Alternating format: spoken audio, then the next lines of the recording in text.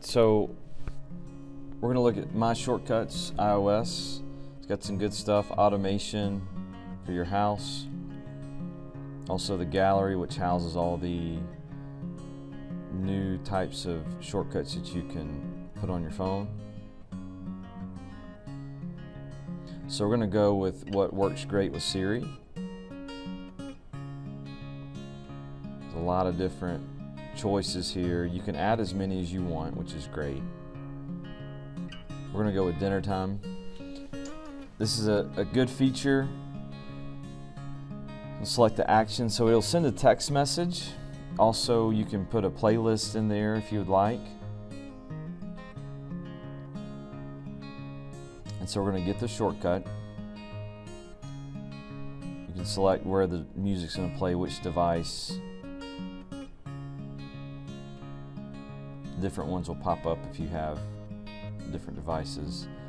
Then type in an email or a phone number. And then you can also choose your playlist right here. So we'll just choose one, top 25. And then boom, it is added. And now you see it added it to your home My Shortcuts. So now I want to go and look at the widgets, which is a great feature. I have mine at the top because I use them quite a bit. There's a lot to choose from there, as you can see.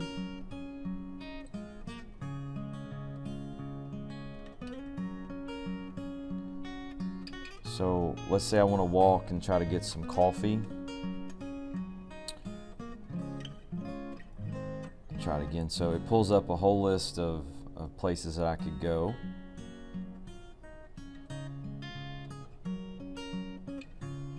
And one of my favorites is the calculator tip. So you just put in how much the bill is.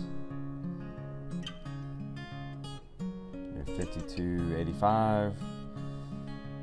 And then how much percentage-wise you want to tip. And then bam, there it is. Have fun with some shortcuts.